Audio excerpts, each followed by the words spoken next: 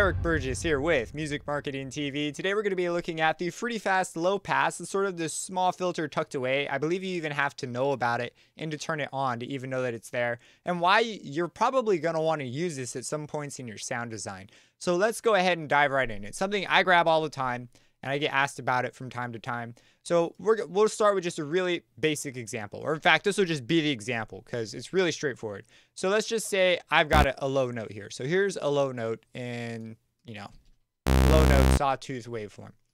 Let's say that I'm going to automate a low pass. We're talking about low pass here, so let's use a low pass. So here's a low pass. Let's say I want to automate this. So I go ahead, I put a clip down, I zoom in here, and let's just say that I've got this repeating shape like so, and this is what I want it to do. This nice like fin tooth kind of thing.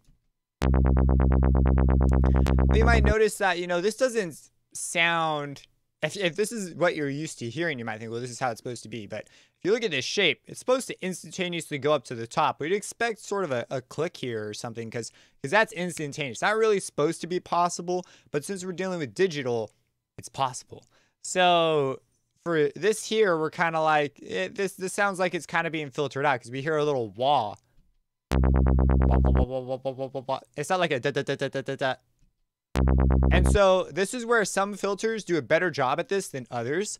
And it comes down to just the filter that you pick and the way that the filter was done. So here, example, we're using the crude low pass. So, that's its sound. Let's go for another low pass. We'll go for the classic low pass. Get a different sound. Notice, let's just go back and forth between those. Crude versus classic. So now let's say that we want to move away from the filter inside and say, let's grab an external filter. Or in fact, let's compare it against a volume knob. So here it is, just normal. Let's put a volume automation down. So let's grab this volume control right here. We're going to automate it and we are going to have it come down like so. And do something like this.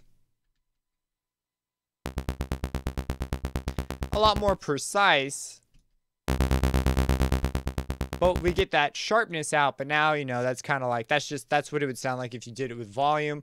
Let's go ahead and now move over to doing it with the Fruity Fast Low Pass, because I often like to do this. And it should be noted that the filters sound extremely different. And so I often like to mix and match my filters, and I'll layer in a Fruity Fast Low Pass to clean it up somewhat. And it does have its own sound to it that is kind of a bit thin in terms of filters. Oh, by the way, you probably might not have it in this area anyways. I'm using the plugin picker. You right click to open this. You might have to go to the drop down and then go to more plugins. Then look for the fast. And make sure you've got that start. So Fruity Fast Low Pass, it's native. It's kind of an older plugin. And here it is, all set up. Let's go ahead and create an automation clip with this one. And okay, so we're going to go ahead and automate this. And we're going to do something similar to what we have above. And let's remove that and move this over. So with this movement, you get that super precise clicking sound, which is so useful when you're doing stuff like psytrance and you want that low bass sound to just be pumping along with the filter, creating that rhythmic groove. This is going to be a nice way to get something like that.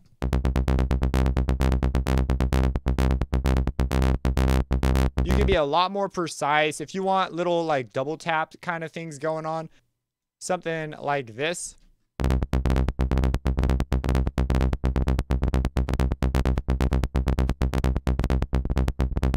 You can get that. Now let's try and do something like that up here, right? So we're going to go ahead, something like that. It just cannot do that kind of detail. It's totally washed out. But if we mix them now,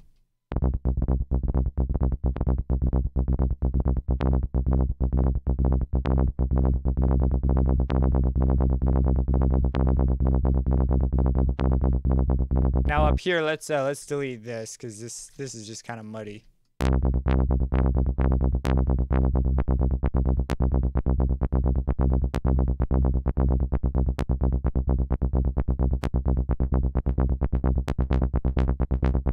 And you can move the filters together, but we can use this to create a tightness layer, I guess is what I would call it.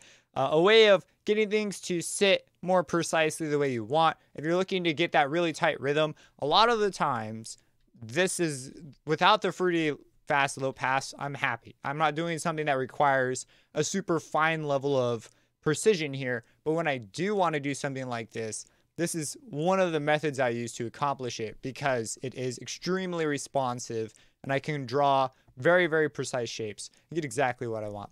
So that's a little bit about the fruity fast low pass. It's how you get it on your list if perhaps it wasn't before. Subscribe and hit that bell icon for future videos, and have a blessed day.